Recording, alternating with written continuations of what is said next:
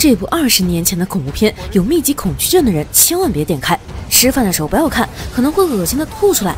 它们绝对是你见过的最恐怖的蟑螂，不仅会飞，还能在人的身体里产卵。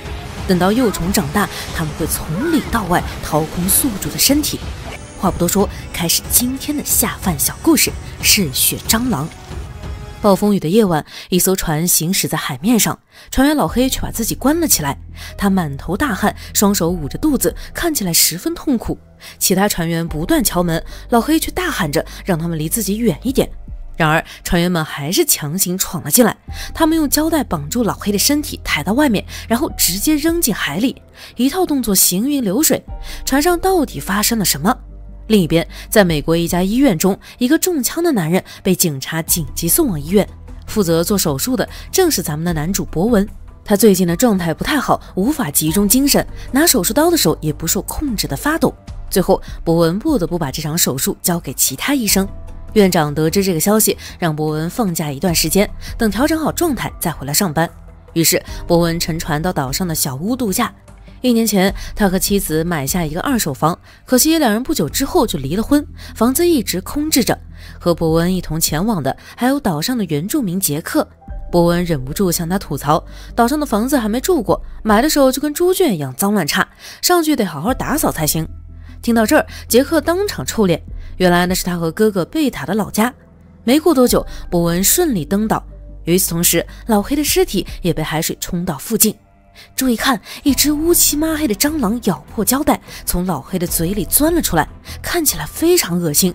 杰克回到木屋，告诉哥哥刚才在船上遇到的博文，他还说我们的老宅破得和猪圈一样。兄弟俩怀恨在心，谋划着要把房子夺回来。当晚，一个大爷在海边钓鱼，半天什么也没钓到。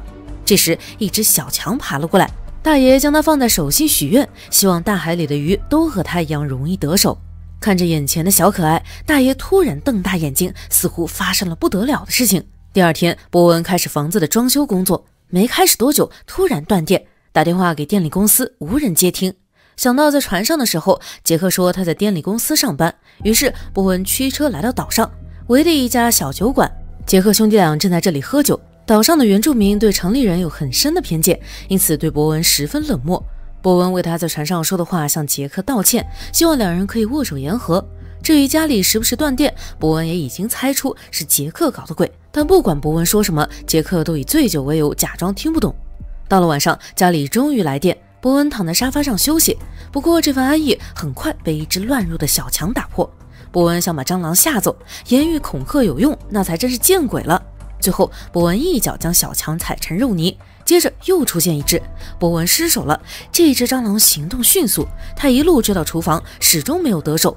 博文打开冰箱，准备喝点东西。好家伙，新鲜的鸡肉上爬满了小可爱。好死不死，这时候又断电了。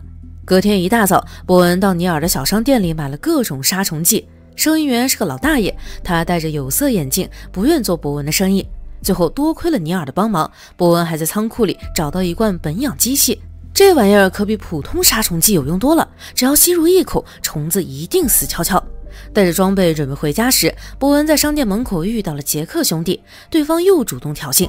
博文认为蟑螂是杰克放的，警告他们别再搞小动作，房子他是不会还回去的。但是这次还真不是杰克兄弟干的。双方争执不下时，尼尔的警长父亲出面调停。风波解除后，警长希望博文能帮他一个忙。今天在海边，有人发现了夜钓老头的尸体，警长想查清楚他是怎么死的。通过初步观察，博文在老头的手背上发现了伤口，应该是被某种烈性虫子咬的。具体死亡原因需要对尸体进一步解剖，安排尸检，至少有1个星期。警长觉得太麻烦，况且20年前岛上发生过类似的案件，受害者喝醉后掉进海里淹死了，身上还留下了螃蟹的咬痕。这次警长也在现场找到了空酒瓶，因此他猜测很可能也是一场意外。警长坚持自己的判断，博文也不好再多说些什么。到家后，博文全副武装开始杀蟑螂，可打开冰箱，鸡肉上的蟑螂已经消失不见。博文只好用纸袋子将鸡肉包好，然后扔进垃圾堆。但蟑螂真的消失了吗？并没有，纸袋里有东西不停在蠕动。没想到蟑螂竟然藏在了鸡肉里。博文拿着秘密武器对房子进行了全面消毒。此时的他哪里知道更大的危机还在后头。深夜，一只仓鼠被蟑螂军团追击，双方你追我赶，最后仓鼠跑到了生命的尽头，悲惨下线。杰克这边，他无视警长的警告，大半夜不睡觉，又出来搞事情。他走进变电站，一股恶臭迎面扑来，定睛一看，竟是一只死掉的小浣熊。杰克没多想，找到伯恩家的控制按钮，直接断电。就在他得意洋洋时，一只蟑螂咬了他的手。杰克下意识把手收回来，连带着把蟑螂的上半身也扯了下来。杰克愤怒不已，把蟑螂拔出来，狠狠扔在地上。就在这时，外面传来窸窸窣窣的声音，紧接着密密麻麻的蟋蟀爬上杰克的身体。洗澡洗一半突然停电，这谁能受得了？伯恩打电话给电力公司求助，一如既往的打不通。看到桌上的啤酒和留下的小纸条，伯恩知道这又是杰克的恶作剧。一气之下，伯恩带着啤酒要找杰克理论，结果半道上汽车撞到了杰克。等伯恩下车，他已经没有呼吸。伯恩在他手上发现了可疑的咬痕。警长让人把尸体抬到尼尔的商店中，因为整个小岛只有那里有冷藏室。在警局做笔录时，警长告诉伯文，虽然你没有喝酒，但现在岛上的人都认为你是凶手。伯文说出自己的发现，杰克手上的咬痕和海边老头的一样，两起命案肯定存在关联。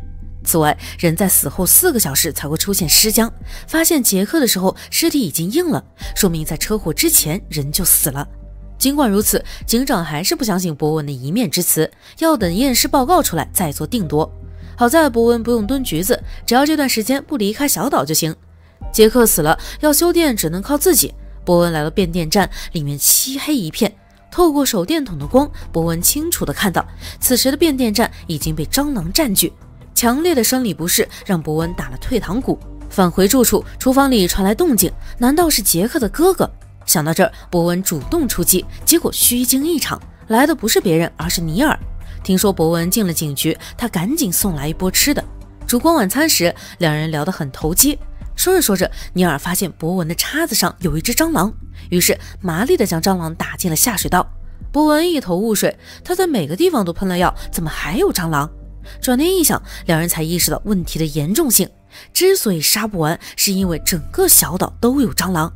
伯文告诉尼尔，这里的蟑螂和平常见到的不一样，它们长出了锋利的钳子，不仅能咬人，使人麻痹，最后还会从内到外吃掉人类的尸体。见尼尔难以置信，伯文拿出一本昆虫百科全书，根据上面的描述，这可能是马达加斯加蟑螂，又叫非洲球鱼虫。和蚂蚁一样，它们具有高度组织性，喜欢在猎物的身体里产卵。尼尔回到商店，在冷藏室拿了瓶矿泉水，看着杰克的尸体，尼尔心里发毛。慌乱离开时，门并没有完全关上。这时，一只蟑螂从杰克的嘴里爬了出来。尼尔正在全身心的泡澡，对冷藏室里的情况一无所知。一只蟑螂爬进浴室，嗅到小内内的味道后钻了进去，接着来到浴缸边上。尼尔洗完澡，穿好衣服，完全没发觉蟑螂的存在。一脚踩下去，这黏腻的脚感是怎么回事？半天才反应过来，是一只蟑螂。伯文成功联系到一位大学生物学教授，想让他确定岛上出现的蟑螂是不是球鱼虫。教授十分严谨，要想确定，需要伯文寄一份样本过去。为了尽快查出事情真相，伯文来了冷藏室，打算偷偷解剖杰克的尸体，结果还没动刀就被警长抓了个正着。很快，尼尔有了重大发现，掀开杰克的裤脚，他的小腿上布满了红肿的咬痕，意识到杰克和钓鱼老头的死另有蹊跷。警长陪同伯文到变电站抓捕样本以供研究。当两人赶到这里时，昨晚乌泱泱的蟑螂已经消失得无影无踪。伯文只找到咬伤杰克的那一只，将尸体放了起来。两人准备离开时，看见贝塔的车正朝着伯文的家开去。见状，警长让伯文赶紧去冷藏室验尸，他则去伯文的家看一看。贝塔正在大肆搞破坏，警长想阻止，却被贝塔一闷棍打晕，之后还被关在了地下室。等到警长醒来，发现门从外面反锁，他掏出工具试图拆门，不料用力过猛，工具顺着楼梯掉了下去，警长的手也不小心被划伤。他来到下面捡东西，殊不知大批蟑螂已经杀到，警长拔腿就跑，可惜来不及了。最后他的身体被数不清的蟑螂淹没，其中最大的那一只丝滑地钻进了警长的嘴里。接下来他的身体到底能孕育出多少新的小强，难以估算。波恩还在解剖杰克的尸体，拿起刀子的一瞬间，手抖的老毛病又犯了。喝酒壮胆后才能继续进行下去。划开杰克的肚子，眼前一幕让人头皮发麻，里面全都是蟑螂的幼虫，真是恶心他妈给恶心开门，恶心到家了。和贝塔在一起的卷毛哥良心发现，他找到伯恩，让他赶紧回家救警长。没等伯恩出门，贝塔就找了过来。尼尔让伯恩先走，他留下了周旋，都是本地人，贝塔不会对他怎么样。可是当他看到杰克被解剖后，瞬间发疯，对待尼尔的态度也粗暴了很多，最后把他关进了空无一人的警局中。伯恩在地下室发现警长时，他坐在角落里一动不动，眼神呆滞。伯恩问他发生了什么，他却说什么都不记得了。说完吐出一滩血水。